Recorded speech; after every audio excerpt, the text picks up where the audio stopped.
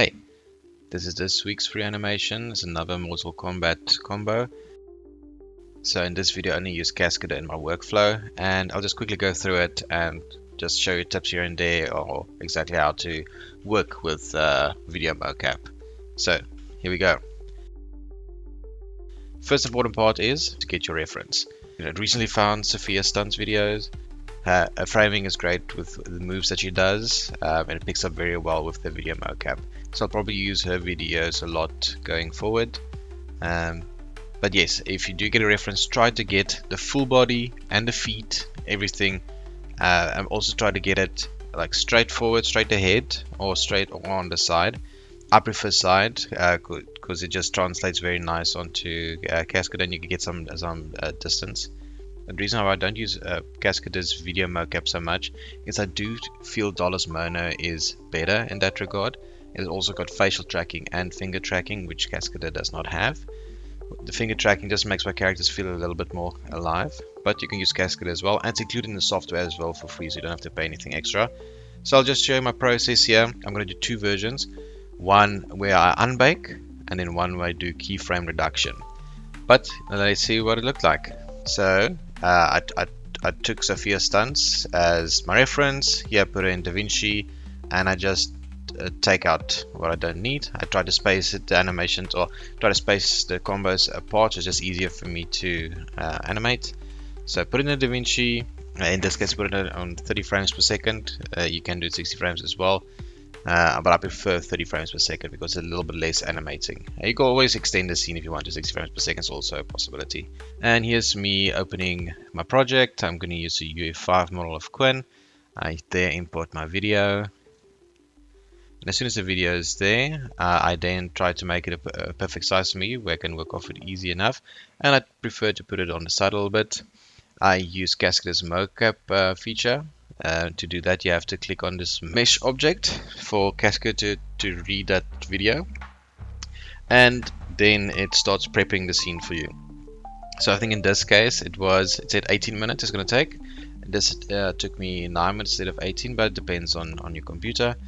So yeah, there it is. Let's play through it quickly. There it is.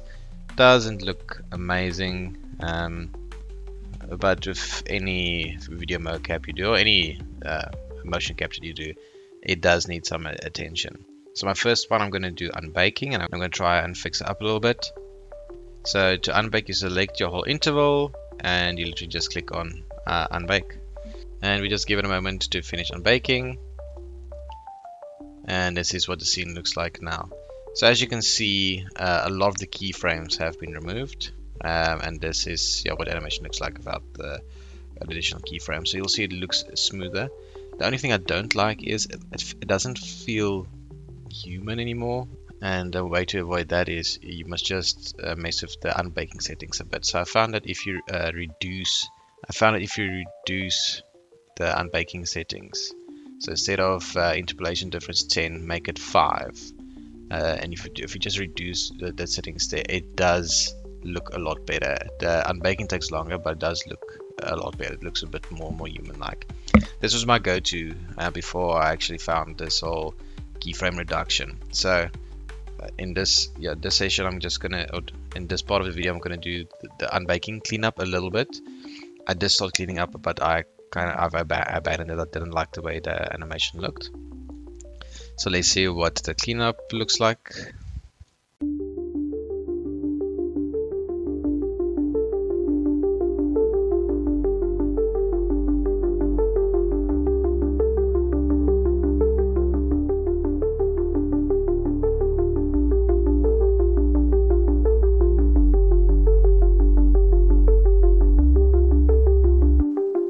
So yeah, it was okay. Not amazing, but okay. It's definitely workable. And again, it's a free feature of Cascadeur, so it's great. It's better from doing it from scratch, in my opinion, doing it from scratch. So there it was. I wasn't quite happy the way it looked like, but I didn't want to put in any more time in there. I prefer the keyframe one, and I was curious what that's going to look like.